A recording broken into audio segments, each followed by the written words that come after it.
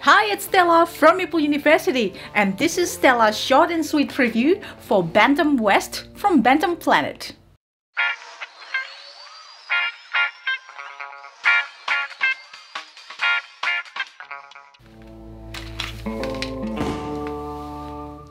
Howdy! Welcome to the Gallows Springs, travelers. You've come to the right place if you're searching for fame and fortune. I'll show you around. The game plays 2 to 4 players with mechanics such as point-to-point movement, dice rolling, and action point allowance. The game is of light to medium complexity. In Bantam West, you are adventuring, looking for income, resources, and fulfill your objectives to be the one that earns the most notoriety or victory points. You can pick which game mode you'd like or customize it. The starting mode, for example, is to complete 3 out of 5 these objectives. Players start with different characters with asymmetric stats, and on the start of the round, each will have 4 actions to do.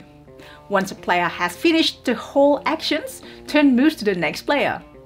Players can move around the common board, do actions in town to buy upgrades or sell items for cash, getting horse, getting cabin blueprints in which you can then build outside town, recruit riders for skills upgrades, and more.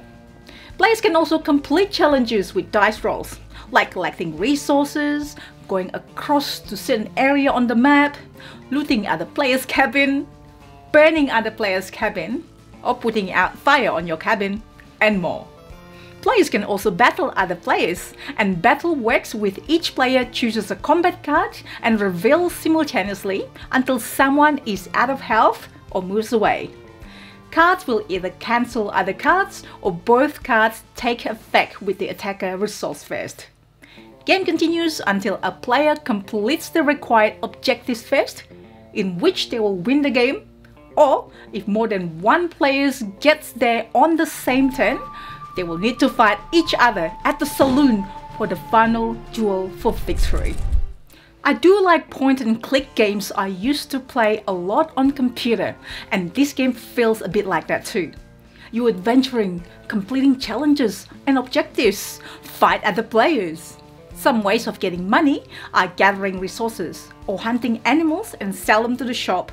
Some ways of spending money are getting weapons for better attacking or requirements to do some actions or buying horse so you can travel further. There are different game modes. There are modes where each player has different objectives on top of the same ones, basically things you can do in this game, but that particular action worth more points to you. Things like looting cabin or win fight against other player. Another game mode is where you can recruit riders. They will help you fighting, but if you lose them, it's sad. You need to bury them in the graveyard. And when playing, let's not forget to check out the artwork. It's very nice and thematic, like you are in the Old West. Helps too if you want to roleplay the game, like wear cowboy costume, maybe. So if you like adventuring and sandbox style of games, then you may enjoy Bantam West. So thanks for watching, folks. Check out Bantam West on Kickstarter. I'll put the link in the description below. The components featured in this video are prototypes, so rules and artwork are not final. You would help us by like the video, subscribe and hit the bell, and comments below what is your favorite Western themed game, or if you just want to say hi.